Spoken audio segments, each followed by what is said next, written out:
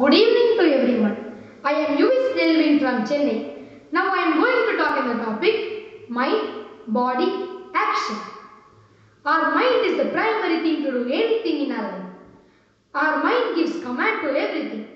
Our mind must be calm to do anything. We must never panic to do anything.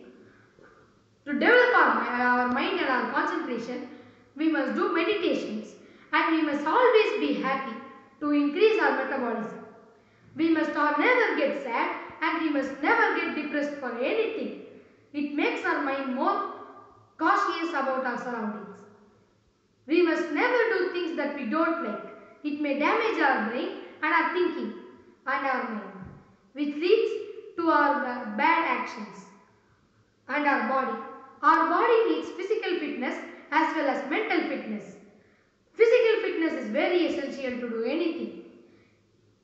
To get physically fit, we must do exercises every day.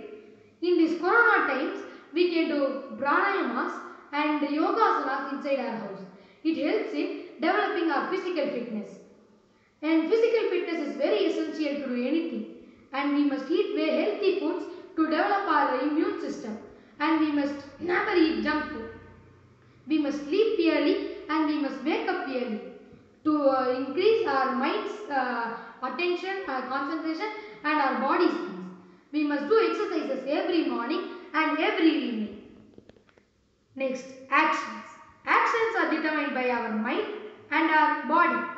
Our mind gives command to our body does things and it is known as action. Our action must be good. Good discipline is very essential to have a good action. We must never behave rude with our elders. We must always be patient and we must always be calm at anything. We must never do bad actions. We must always respect our elders. We must always be cautious about our surroundings.